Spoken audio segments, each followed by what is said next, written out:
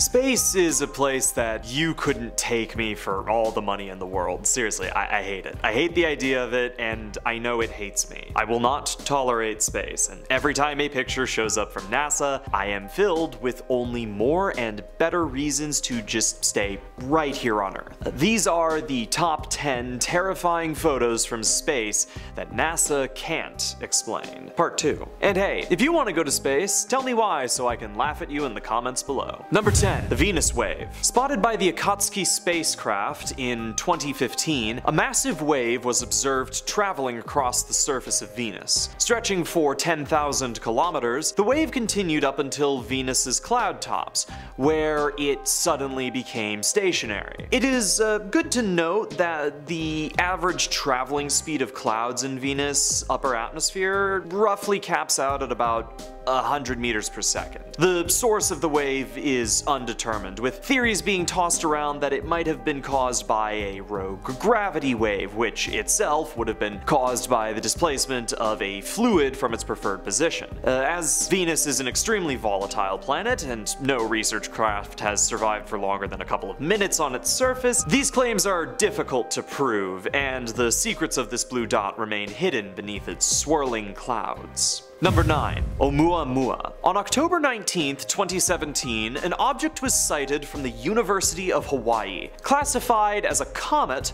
the object is thin and flat, or roughly a quarter of a mile long. But more importantly, it was picking up speed. If you don't remember middle school science, an object in motion remains in motion unless acted upon by an object of similar or equal mass. In space, because there is nothing to act upon the object to slow it down, any velocity will be kept until impact. But an increase in velocity doesn't make sense without propellant. So what was moving Oumuamua? Well, the theory goes that it might contain a chunk of solid hydrogen, which was slowly falling off of the object's surface and allowing for an increase in speed. However, studying the comet is completely impossible, as it's the first observed object to fly into our system and then fly back out. So this theory is just kind of unconfirmed, and we may never know where the traveler came from, nor where it did go. Number 8. PSO J318.5-22. Discovered yet again by our friends at the University of Hawaii, PSO J318.5-22 is a rogue planet, floating through space without a star for it to orbit. It's estimated to be roughly the size of Jupiter, but as to where it came from, no one has a clue. Theories about, some hoping that it may have been kicked away from its home star due to a gravitational anomaly, but who can say? None but the rogue planet know. Number 7. The Diamond Planet. Discovered in 2004, Janssen is an exoplanet close to the star Cancri A. Years later, the planet was determined to be a carbon planet, a theoretical type of planet with more carbon than oxygen. As a result of this, it is theorized, due to the method of which diamonds are created, that within Janssen could lie an absolute abundance of diamonds. However, getting to it would be difficult. See, Janssen's proximity to the sun is so small that average temperatures are estimated to be around 17,000 degrees Celsius.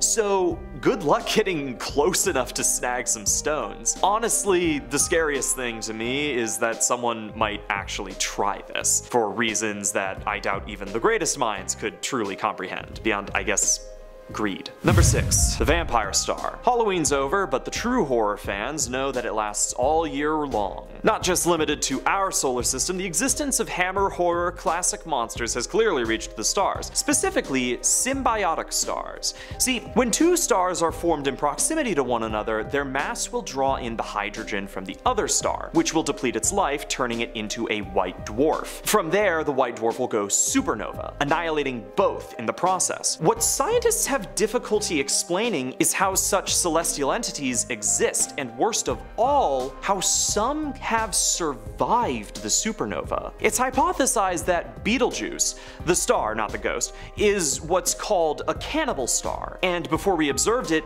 Betelgeuse must have sucked the life out of another star. So why can we still see Betelgeuse today, despite the fact that the other star would have gone nova? Wait, did I say it 3 times? Number 5, the huge LQG. Quasars are extremely supermassive black holes that are surrounded by accretion disks, which then release their generation of a beam as pure radiation. We'll get into that later. Cool. And slightly terrifying, right? Well, the huge LQG is made up of a cluster of 74 quasars. 74. Originally believed to be impossible, this massive cluster of black holes and radiation defies both science and sense just by its existence. The huge LQG has a rough span of 4 billion light years, easily the largest structure in the universe and by far larger than our own. Number 4. The Boots Void. Do you know what's more terrifying than something?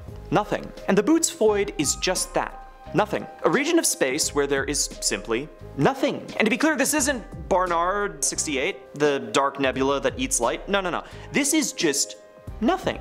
Several galaxies do surround it, but none exist within its center. There's nothing within the void. There may never have been, and there maybe never will be. Or maybe there's just something keeping everything else out. Number 3, the Incoming Megacomet. Did you know that every year 17,000 meteorites fall to Earth? Now, most of these just burn up in the atmosphere, usually long before they're visible. The ones that can be seen are the ones that are actually dubbed meteors. But what if a meteor couldn't burn up in the atmosphere? Spotted by the Hubble telescope, the comet Bernard-Danieli-Bernstein is currently flying right towards us at around 72,000 miles per hour. 60 miles across, the meteor is roughly half the theorized size of the asteroid responsible for ending the age of the dinosaurs. But nevertheless, this cosmic catastrophe could cause considerable consternation were it to collide with our rock. So, when does it get here? Well, don't bother looking up because it isn't gonna come within like 1 billion miles of us. Even so, if it changes course, even slightly, we could be looking at a pretty dark future. Number 2, gamma ray bursts. There's a distinct beauty to black holes, their swirling light collapsing into a mass so dense as to erase light itself. Their byproducts are gamma ray bursts, these streams of light that fire out of what would be visualized as the top and bottom of the black hole. It sort of looks like a gyroscope, only one that,